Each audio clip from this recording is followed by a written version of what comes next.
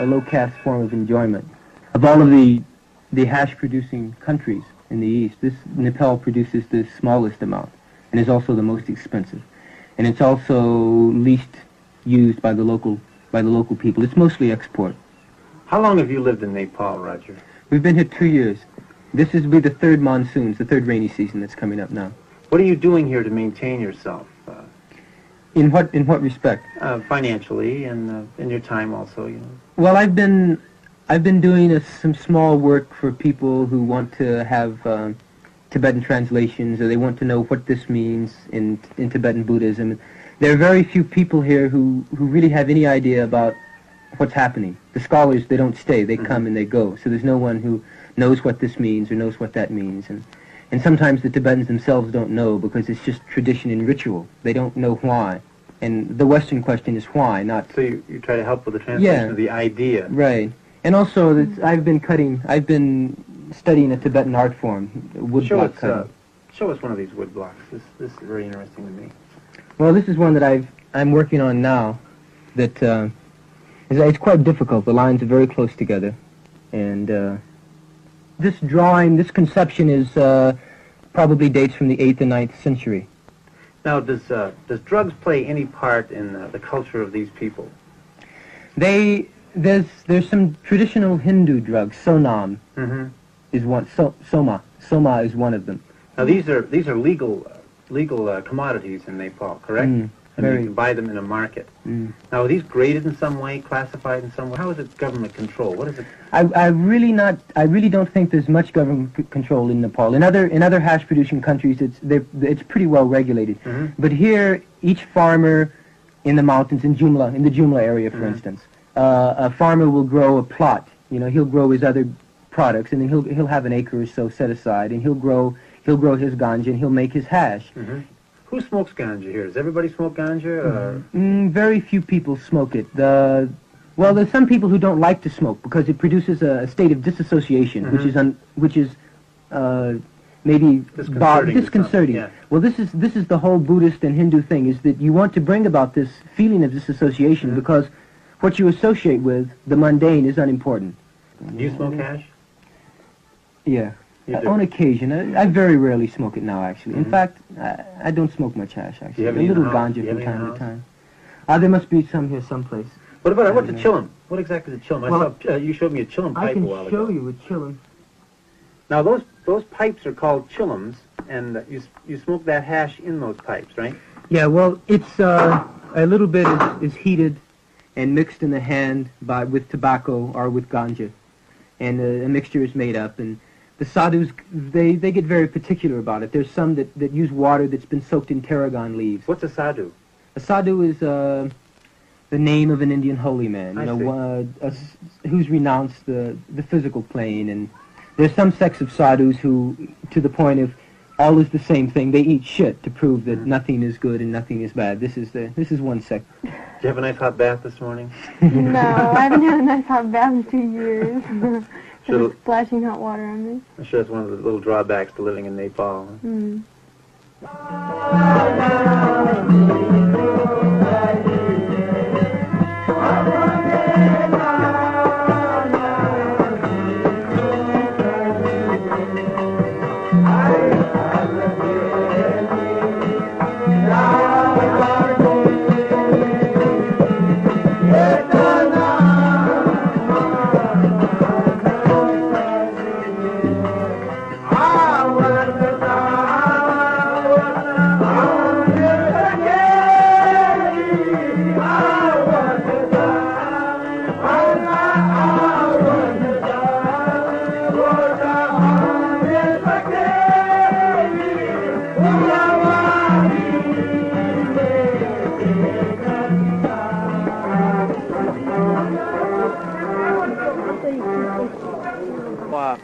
I've seen Americans all over the street, so what are most of them doing? Like yourselves? Can you tell me anything about them? Or most of them are trying to figure out where they are, I think. They come here and there's kind of no reference point. I mean, you can look at the architecture and see that. Yes. We know that drugs are legal here, at least hashish and grass, and There is a bit of a drug scene here, isn't there, for Westerners? I suppose you could call it a bit more of a drug scene than a bit of a drug scene, yeah. There's a lot of dope here. A lot of dope? Yeah. I mean, how does it come out? Where do you see it? The tea shops or coffee shops or something? Okay, well, there's lots of shops around where you can buy it legally. They send out little leaflets from the king saying buy only at the government store. People buy it, and they go down to the very small tea shops that are around here with blaring music and, you know, just kind of a scene where everybody gets loaded and sits around all day. Is this common? Do a lot of the tourists do this, or a lot of the Americans do it? Do you think that's part of the attraction? Yeah, well, I definitely think so. And if they don't come here with that in mind, then they certainly find out about it and pick up on it soon.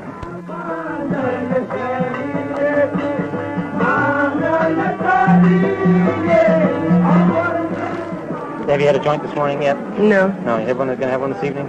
Maybe, I don't know. I didn't plan it. If somebody hands you one, you're going to have a little hit, are you? Probably, yeah. Do you like smoking chillums, do you? They're okay, yeah. How do you find the grass? A little rugged, is it? Or, I don't smoke grass. You don't, huh? Smoke hash? How do you find the hash? Some of it's good, some of it's not good. Not as good as Afghani. Everybody likes Afghani hash, huh? Yeah. Why? Is it stronger, or is it... It's better. Yeah, some of the hash is not so good. You want some peanuts? Yeah, I'll take one. Thank you. You looking for a super powerful hash? You get high. Just high, yeah. Flat? Well, like Are you I looking for smoked one? really good grass in Thailand, and even the hash doesn't compare with that sometimes, you know, unless you get good I'll hash. tell you, and lots of Now, people... what's good? What do you say good? I mean, is it I going to mean, lay out really flat, high. or- No, you still want to be able to walk around. I mean, you want but the strongest hash you can get? Is that good hash? I don't know what the What strongest happens? is What I can happens if you get. have shitty hash, right? And especially many people who've been traveling, who've been on the road, and you know, you smoke a lot of hash. You smoke every day, right? And you come across Afghanistan, and you have good hash here, and you go up to, you know, Mazar, or you go. These are 2 pieces of charas, what we call hash. They roll it between their hands, the 2 hands, rubbing the 2 hands together, so they get these long finger-like pieces, and they join the finger-like pieces in these little watermelon or cucumber-shaped chunks. But this is a very, very strong Nepalese hash. How much does it cost? 500 per kilo, you know, but 480 we selling, you know. 480 Yeah. rupees? Yeah, rupees, Nepalese rupees. What is that? And 6 rupees per tola. About $30. 30 Yeah, 30 or $35 maybe. American dollars a kilo. Yeah. Let's see. Is that very strong hash? Yeah, Very no. powerful? Yeah, this is very powerful. This is the marijuana. It's packed very, very densely in between leaves of corn. It looks like a very good quality marijuana. Awful lot of the resin in it. It's very dense, very thick, and heavy. It has a lot of weight. How much does that sell for? How much money? For tola 125 and per kilo 80 rupees. 4 kilos is 80 rupees. How much is that? About $3. Yeah. About $3. Yeah. Do many people use hash here, smoke hash, or? In Nepalese people? Yes. No. They don't use it. No. They drink? Some people use it. Yeah, drink. Many people drink, you know, whiskey and brandy, and beer also. Now, how many shops like this are there in Nepal? I mean, 4 shops. 4. Yeah. Are they all in Kathmandu? Yeah, All in yeah. Kathmandu. Now, is it a good business? Yeah. It's a good business. Yeah. I mean, the business makes money. Yeah, yeah. Are most of your customers foreigners or locals? No, foreigners. Foreigners. Yeah. So it's it's like a tourist business. Yeah. Now, does the government have any control on this? Is there a tax on it? Yeah, yeah. How much is the tax on a... Per year, we must pay 2,000 or 3,000. You know, 2,000 or 3,000 per year. for a year? For the license. Yeah. Well, you have a very interesting shop here, and thank you very much. Thank you, children. Thank you for behaving.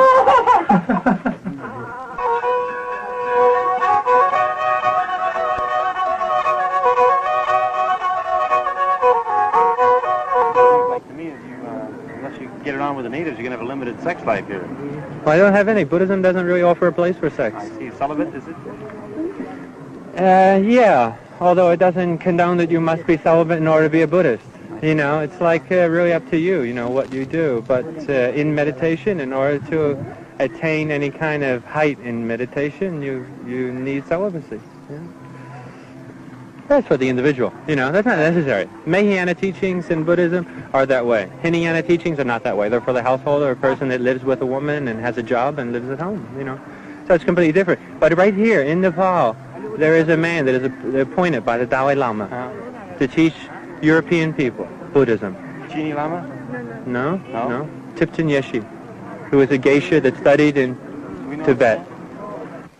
This is Lama Thipten Yeshi from the very famous Sera Monastery in Lhasa, Tibet. He's a Tibetan, and I'm going to ask him a few questions about his opinions on drugs, specifically ganja and charas, and to find out how he feels, how these drugs fit in the grand scheme of things, his opinions. Thipten Yeshi, can you tell me how you feel about just drugs in general, what opinions you have on them? Okay.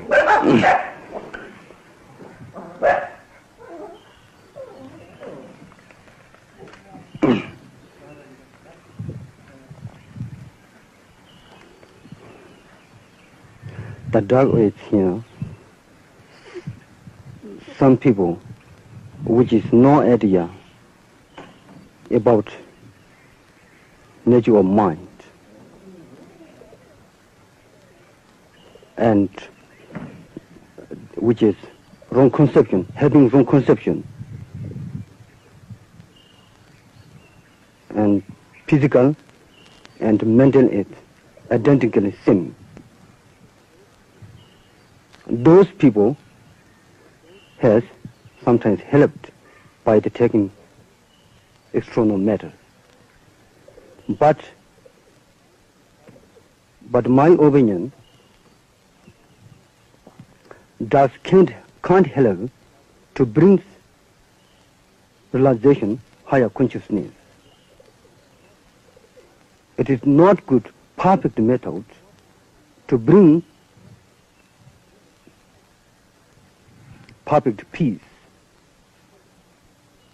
because unnatural. That's all. Okay.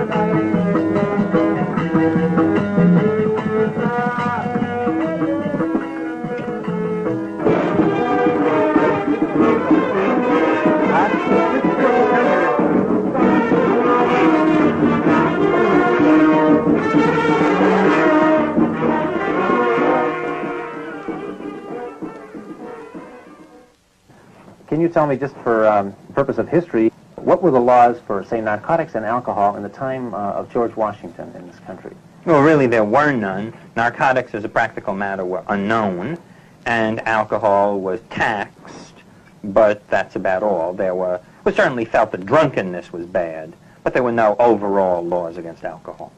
In the 1920s, the first marijuana laws were introduced, and basically marijuana bore the same relation to the Mexicans as opium did to the Chinese and alcohol did to the Roman Catholics.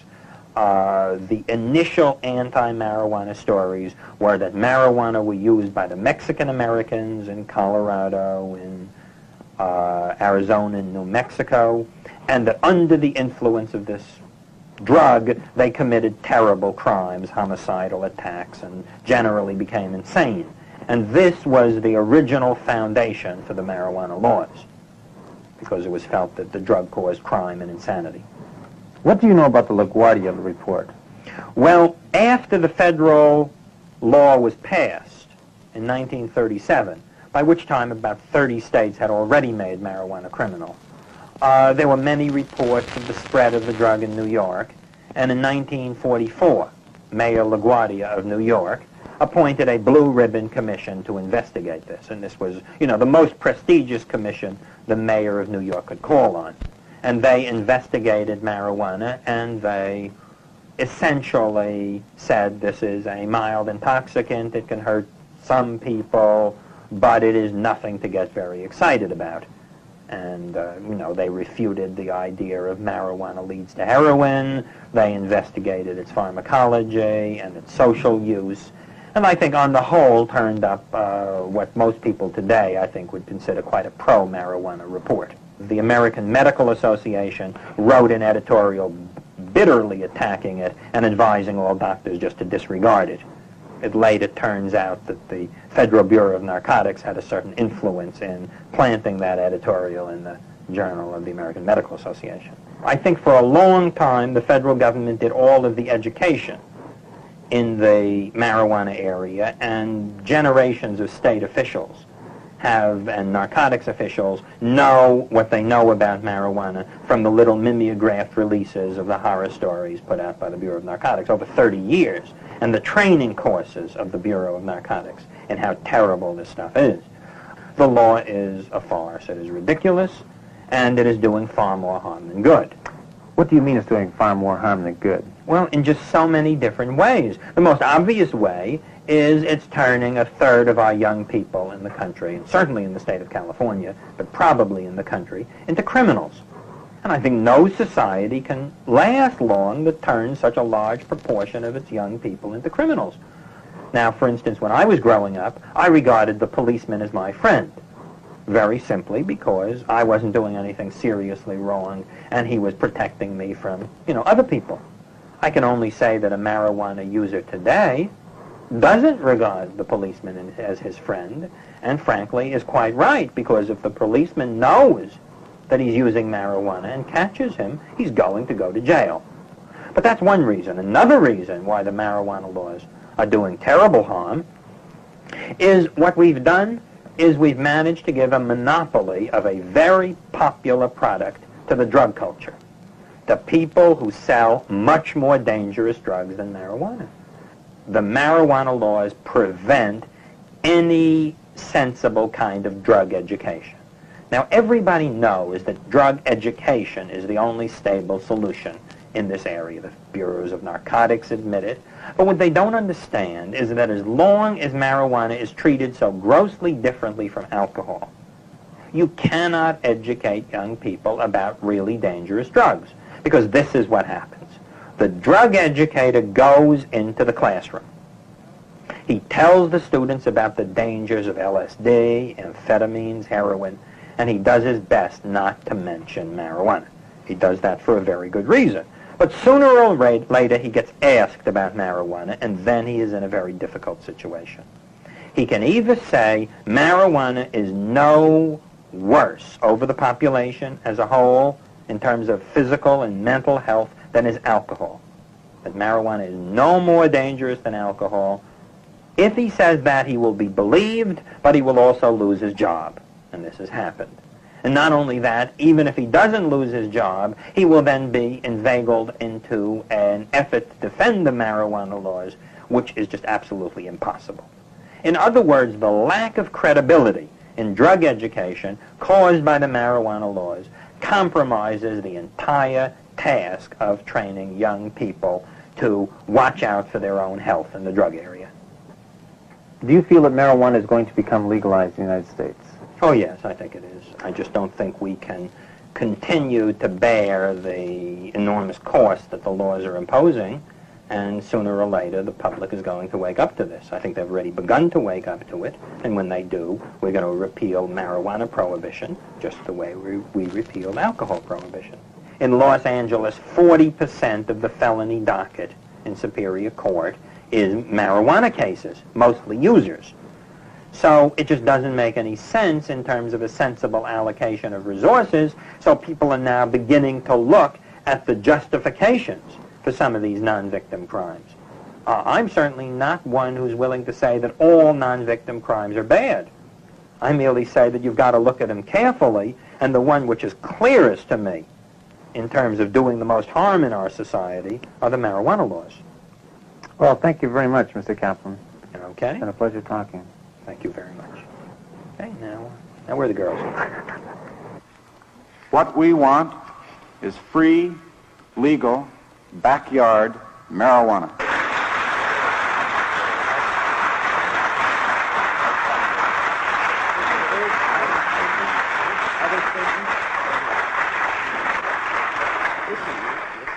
Well, it's very nice of you to have brought your own cheering section, and I'm sure that they've had a nice emotional bath with that applause. But we are here to get the truth, whether those of you agree or disagree with the evidence that is brought before this commission, and we would appreciate it if you would withhold your outbursts until intermission time.